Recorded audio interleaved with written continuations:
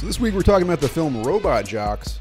And Robot Jox was produced by Charles Band and directed by Reanimator director Stuart Gordon with a screenplay by the Hugo Award-winning sci-fi author Joe Haldeman. Charles Band is the son of director-producer Albert Band and brother of composer Richard Band. Okay, the Band brothers. The whole family, they've had a long history in Hollywood. Keeping the band together, I guess.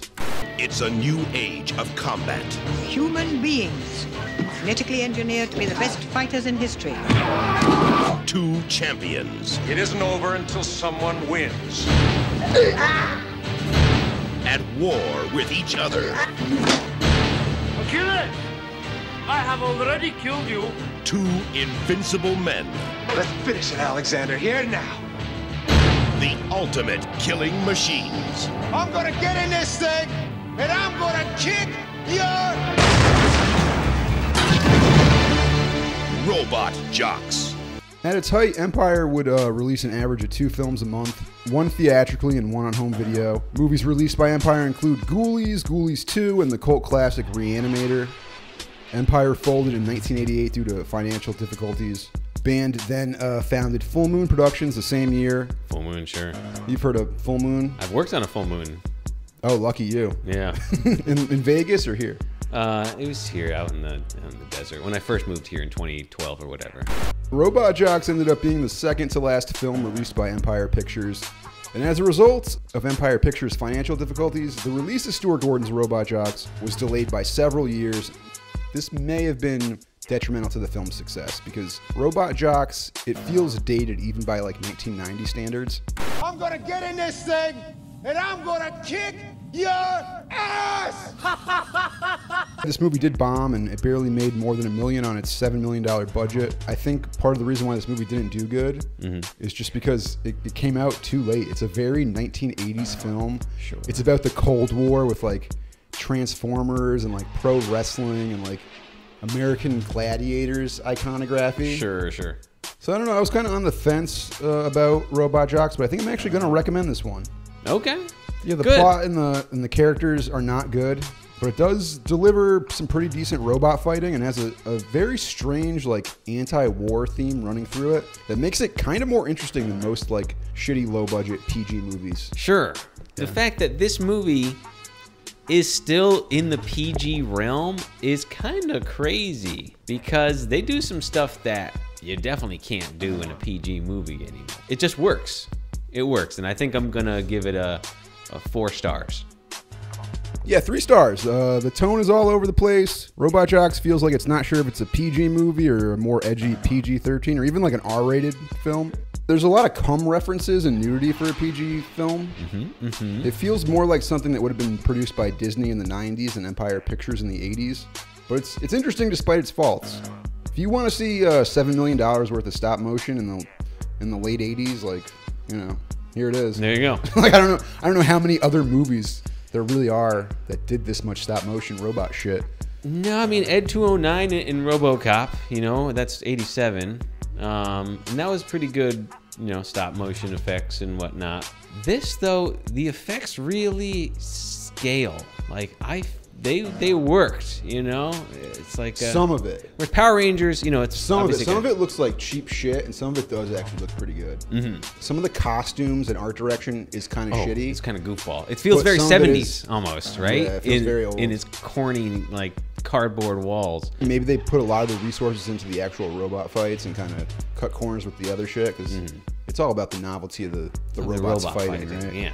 But hey, man, if you want to check out Robot Jox, it's streaming free currently on Tubi, and I think it's also free on Amazon. Yeah, for on Prime. That's where I watched it. I think this was Stuart Gordon's attempt to sell out and make like a movie that would appeal to kids and make a ton of money. And unfortunately, that was not the case. He was never able to really cash in off of that broad appeal, and Robot Jox just kind of remains a misstep full of shitty characters and out-of-place sex jokes. That's why I'm recommending it. Yeah.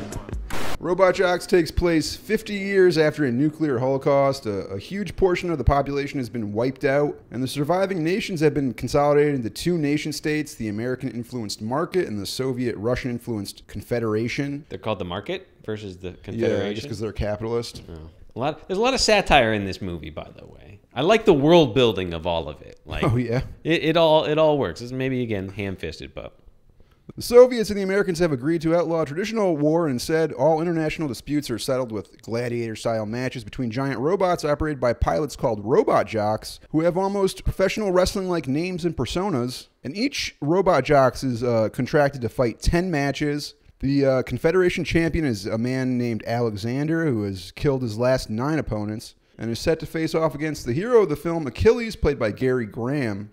And Achilles has also won 9 fights as well, and is now set to fight his final match against Alexander for the territory of Alaska. And, what can I say about Achilles? He's got a facial scar, he does fake karate against men in leotards. It's all pretty unremarkable. In fact, both of these characters, the antagonist Alexander and the protagonist Achilles, they both suck. they both suck. Yeah. I don't like Alexander either. is so two-dimensional. Alexander, yeah, he's played by Paul Kozlow, who was like a guy who used to be like in the Mission Impossible TV show. Oh, and it's this hacky like 1960s impression of a German, I guess. I don't even think he's a real German guy. Maybe he is a real German I thought guy. he was supposed to be Russian. I will make your death interesting. And then the Achilles character isn't very likable either. I think maybe they were going for like a 70s anti-hero type thing. Right, kind of like, what's his name from Death Race? Frankenstein. David Carradine. Yeah. Gary Graham is like a terrible choice for a heroic lead. He looks like a rat, and he's just like very not charismatic and forgettable. Kind of generic. It's not even that he's generic. Like, he's ugly.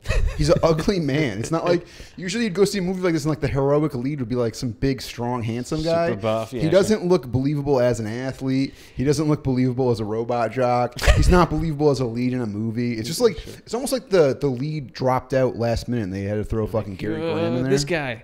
And cover up that ugly face with a scar or something. You know, we got $7 million, but we're going to spend it all on the stop motion. Let's just get the shittiest actor possible. But I don't know. He was plain Jane enough to kind of be an everyman, Gary. Oh, yeah? No. I'm just trying to be Did you relate counteractive. to the character of Achilles? Yeah. Yeah, Gary, I never go to the dentist either. In the future, they don't have dentists. No, why would they? Yeah. They let robots settle their war scores. Achilles' mentor and strategist is a man named Tex Conway. And Tex Conway is the only robot jocks in history to win all 10 of his contract fights. He's played by Michael Aldridge, who looks kind of like JR from the WWE, except his face isn't half paralyzed. And the U.S. also has a program to create genetically engineered fighters called Gen Jocks. Right. They also try and collect Achilles and Tex's semen for the program, to which Achilles jokes that he'd rather impregnate one of the new recruits.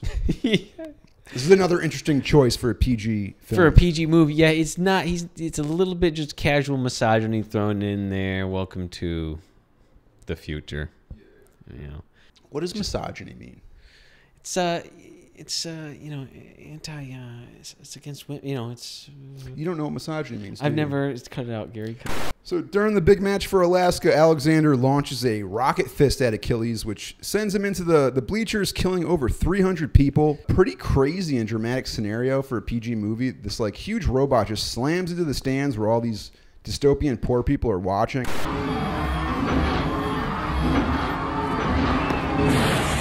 These future people, by the way, they're most likely paying for the robot wars with their tax dollars. So all these like seemingly destitute, starving people are cheering for this giant robot fight, which probably costs hundreds of billions of dollars. And if these two countries could just like settle their dispute peacefully, they could then use their resources to improve the standard of living for their actual people in the countries.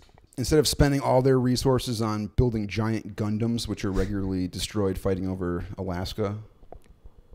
All the time. Unfortunately, both the American-influenced market and the Soviet-Russian-influenced Confederation have their respective political systems in the grip of the giant robot lobby. And after the nuclear apocalypse, both countries transitioned to a mostly giant robot-based economy. So the robot wars have to persist so that the remaining humans can have jobs working in the giant robot factory, and the giant robot companies can continue to grow shareholder profits. It's all part of the very complex and interconnected robot industrial complex. This is key to the story of robot jocks. Okay. I learned all about this from Noam Chomsky in the 90s. If I was smarter, Gary, these jokes would be like. I don't know if that was any good. To be honest with you, you think that was funny? Let the people decide. Yeah. Give a thumbs up if you like that Noam Chomsky joke. Well, I could read it again. The referees declare the match between Achilles and Alexander a draw and order a rematch, but Achilles is racked with guilt after accidentally killing hundreds of attendees, and he decides to retire, considering that he has actually technically fought the required number of fights to fulfill his duty. Right. I mean, if you serve that many, duties in the line of service for your country, and that was what the contract was, you'd also want to give up. Yeah. You'd also want to give up, your country and let it fight itself or whatever. But actually, I want to jump back. Those referees, the referee characters, they seem like nonpartisan. They're almost they're neutral territory. Isn't that the whole point of a referee? What's that? Isn't that the whole point of a referee? Sure. But are they controlled by one country or another? Are they like Sweden? They're like their own floating society of referees that we don't care that, you killed a lot of people. That's irrelevant. We don't care this. That's irrelevant. All that matters is what we rule. The character of Alexander, I guess, is homicidal, and he kills his opponent when he's not supposed to. Yeah. He kills referees and stuff. Yeah. Isn't it like a war crime? Yeah, right? To go against the rules of the war? Yeah. He's just allowed to just murder people? I guess so. Yeah. Who's going to stop him? He's got a giant robot. After Achilles retires, he goes to what I guess is the Robot Jocks bar, where all the other robot jocks, including the new genetically created Gen Jocks, are hanging out. And Achilles is getting shit-faced because he's racked with guilt after being seemingly responsible for the death of hundreds of people. Then Alexander, the villain of the film, just walks in like it's TGI Fridays. They just hang out at the same bar. Mm-hmm. Isn't Alexander like a war criminal? The whole movie starts with him like killing somebody. Well, yeah, that's why everybody turns off the jukebox as soon as he walks in. Stops talking. Just the record skips. Just ruins the whole vibe of the party. Yeah, I don't know if this is like brilliant satire or just dumb. Right? Or like trying Why to make can't a it be point. both? Yeah, right, maybe. Just like any piece of art, Gary, you can read it for the artist's intention or what it currently stands as. Also, the depiction of a soldier suffering from PTSD in a PG film is strange. He's having like flashbacks, killing all the people. Yeah, right. Some weird solarized effects going over top of it while he's like, oh, the children's bodies. Well, it's just weird because, this movie's like independently made in the 80s, but most of the shit like this that we've seen is usually like corporate shit, and it's so pro-military. And yeah, sure. This is such a weird angle on it. So not necessarily a love interest, but the woman Achilles is attracted to is this somewhat androgynous, genetically created woman named Athena. She's one of the Gen Jocks, as they're referred to in the film. Or Tubies, as the other jocks refer to him as. There's a scene where Tex Conway and Achilles are in the locker room with all the Gen Jocks, and they all start undressing together. It's very weird. They're all like training in leotards, and someone just yells, "Hit the showers." And then like out of nowhere, all the Gen Jocks start undressing, and there's like just a shot of one guy like pulling his pants down with his ass pointed at the camera. And then Achilles just stands there and stares dumbfounded at Athena's tits before she walks away, revealing her bare ass. Again, very strange choice for a PG film. And for some reason, sci-fi movies in the 80s were obsessed with the idea of gender-neutral changing rooms, but couldn't foresee the trend of gender-neutral bathrooms. Sure, yeah. So at this point, Achilles is retired, and he goes back to stay with his family. His brother, who is a professional reader.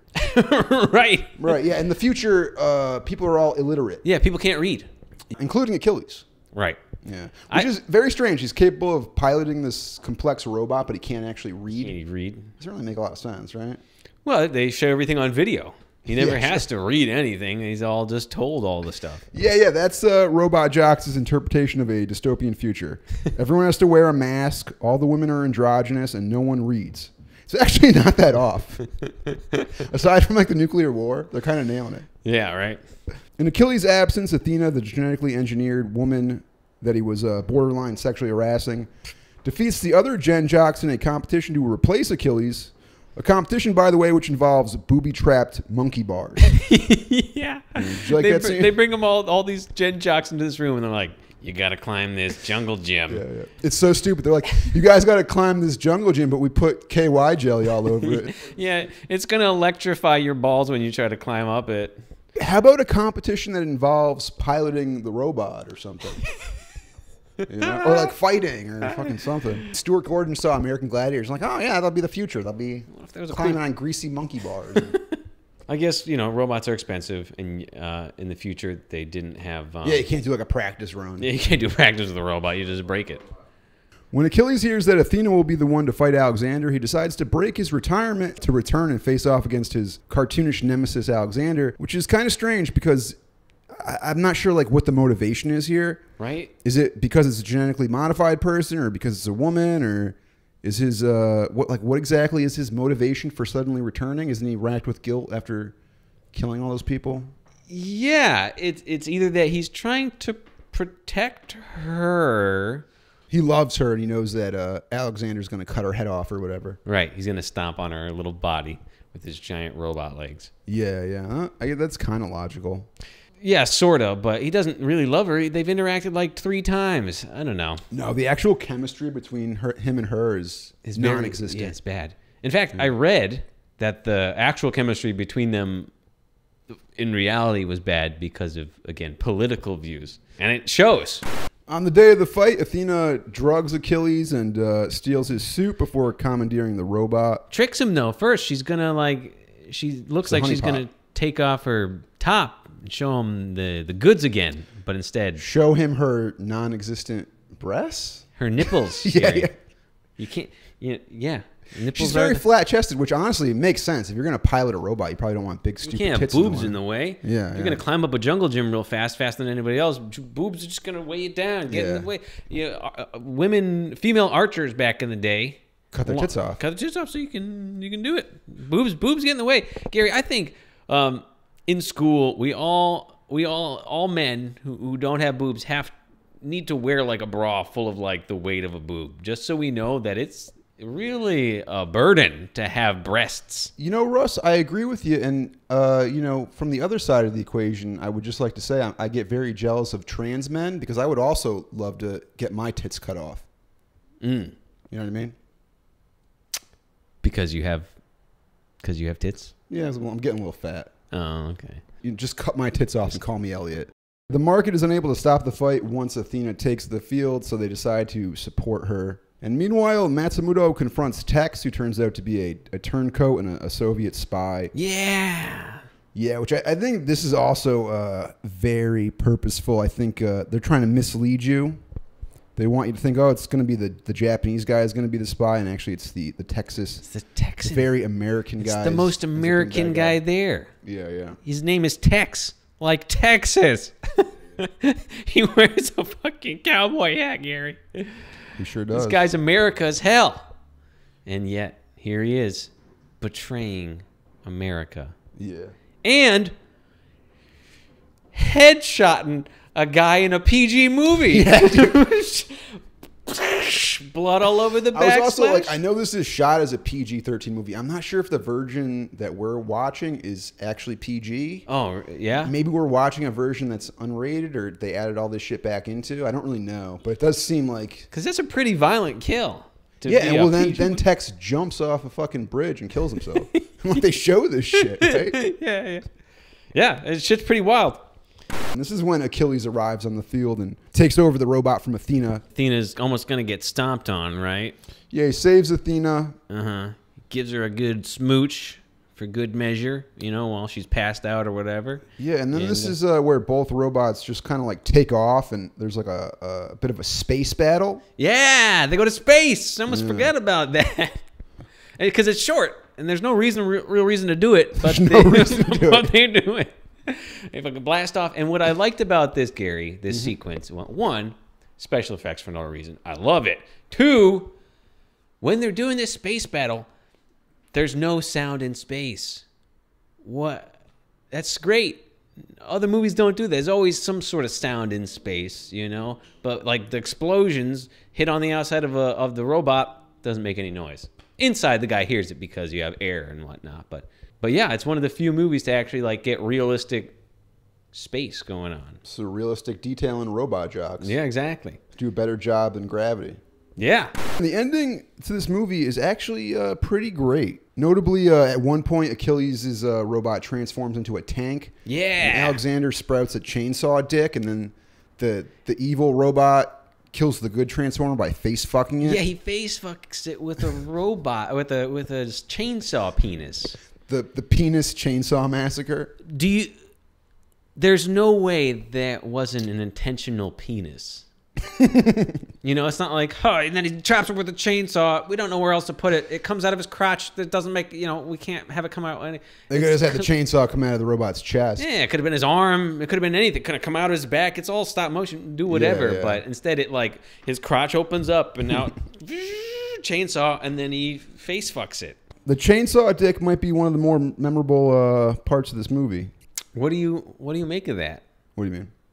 Do you think this is representational of Alexa's homoerotic lust for our lead character there? Oh, yeah, so you got out of it? I don't know. What's he doing? Busting out his dick and chainsaw fucking him in the face. Yeah. You know? It is definitely strange placement of that chainsaw. Right. Russ. So do you think it's insult, or do you think it's his feelings, his actual feelings? Maybe robots, that's how they have sex. They just chainsaw each other. Like bed bugs. You know bed bugs, they don't have vaginas. The male bed bug just stabs the female bed bug. Ooh. And just comes in the hole. Nasty creatures, dude. I don't want... You ever had bed bugs? I've never had bed bugs. I don't know how you'd even get that, but... it's not really a big thing in the West Coast. Sure. It's like a New York thing. Is it? Bed bugs, yeah. Little pests, They're terrifying, dude. Yeah, it's awful. I don't want bugs living anywhere. Drinking your blood at night? Ugh. It's like the real life Dracula. Yeah, but it's your bed with Yeah. nasty parasites in it. Yeah. Ugh. That's a horror movie right there. Yeah, right? Make a bed bugs movie, Bed Russ. bugs, yeah. Everybody just keeps coming over to have sex with this person, but they got bed bugs. Oh. Yeah. Oh, and this person just stabs them with their penis and comes wherever he wants. Yeah. Oh. Nasty. Achilles flees for cover to the arm of Alexander's robot that Athena had sliced off earlier. And Achilles hotwires the arm to launch its fist at Alexander, destroying his robot. And Alexander emerges from the wreckage, and the two battle with poles before Achilles finally convinces Alexander that a match does not have to end with the death of a jock. You can live. Yes, if I kill you. We can both live! We are dead. We're robot jocks. It's like a surprisingly poignant and well-written ending for such a fucking stupid movie. And it almost feels like a classic movie ending.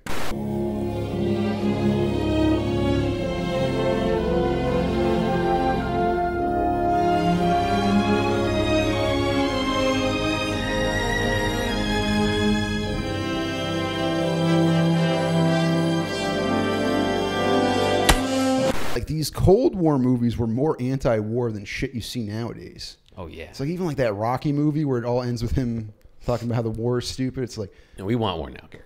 Oh, yeah. Yeah, now the CIA makes the movies and they fucking tell you what to think. Yeah. And you get shit like Zero Dark 30. And it's like a huge blowjob of the CIA. What's that? It? Yeah, there's just so many of them, Yeah. A lot of the movie is just seemingly pretty... politically neutered and kind of dumbed down, and then at the end you get this surprisingly poignant and smart ending. Also, they said shit a lot for being a PG movie. I only see PG movies, Gary, so yeah, I know. You'd get scared. Yeah, it's very scary. Those PG-13 movies scare us. No, don't even say the name. What'd you think of the stop motion in Robot Jocks? I thought it was good. Yeah, I mean, it's obviously stop motion, but there's it's not just stop motion throughout the movie. They do weird puppetry and probably backwards stuff or whatever, and it's not quite Star Wars level, but they're trying to make an indie Star Wars almost. It honestly, it's the reason this movie is as good as it is. If not for the robot battles, it's fine, but the robot battles won't make it. Yeah, and I guess what's unique about it is just the amount of money that they would have put into a low-budget movie like this. I feel like if they had made this in '96, it would have been a lot cheaper with digital shit. Oh, yeah. It would look like Mighty Morphin Power Rangers, the movie. It's kind of like the difference, I guess, between Empire Pictures and Full Moon Films. There was just a little bit more money in the theatrical releasing. And for Empire? Yeah. Yeah. And Full Moon became more of like a straight-to-video business. Mm. You know? Yeah. No, I know. Good old Full Moon. Ghoulies made a shit ton of money. That's what really made Empire. Was that like Critters? But Yeah, it's like I think it's a Critters ripoff. Yeah, cool. Was there another one? Yeah, no, I think it's a Critters ripoff. or Gremlins? Gremlins, yeah, Critters is a Gremlins ripoff. They're all They're all ripoffs. they're all ripoffs. Yeah, they're all Gremlins ripoffs. Yeah. Classic. Do you feel like this was a ripoff of anything? Transformers? Yeah, sure. Inspired by Transformers. And there's just so much fighting mech stuff in. Not in America though. It's actually kind of this movie stance is kind of a unique thing because there's really not that many big giant robot movies from '80s in America. Right. Most of that shit's Japanese. Right. Fighting mech robots is Yeah. anime for as long as you can recall, right? Gundams is a big thing in Japan. And that was out in the 80s, right? I guess so. Must have It been. might have been out before that. It might have been from the 70s. I don't know. So the idea of giant fighting robot. When did Super Saiyan start? What's that? That's the thing that got turned into Power Rangers. Oh, I think it's from the 70s. sure, I can believe that. The Japanese had to do something. Couldn't just Sit around and be sad. Yeah. They lost World War II. make some animes. We got to start playing baseball and making giant robots. It's pretty logical. Honestly, what I want to see next is giant robots playing baseball. Yeah. That might save the MLB. Robot jocks. Literal robot jocks. Yeah. Robot athletes. Yeah. But who think they're cooler than everybody else and push you into Yeah. lockers. Yeah. And they're trans, so no matter what gender they are, they could play in either league. Yeah. Yeah. Gender neutral robot jocks. Yeah. No chainsaw dicks. No chainsaw vaginas. Yeah. Just a chainsaw. Yeah. I don't know if it's as exciting. Yeah, I don't know. I don't know if robot jocks is something that could be brought back. Yeah. I think Transformers kind of took Yeah, that Transformers spot. did it. But I don't know. That's it. Robot jocks. I guess we're both recommending it. Although it's if you look- really not like even top 5 Stuart Gordon movies. Yeah. You've I don't seen think so. Castle Freak and all those other ones are way He's way made ahead some of it. bangers, dude. Castle Freak, Reanimator, Fortress, good. Sure, which we Edmund. reviewed. You know, he's made some good movies. OK, I love you。愛上了你，請你莫逃避，維護你，原諒你，拋開貪生怕死，一切為咗你。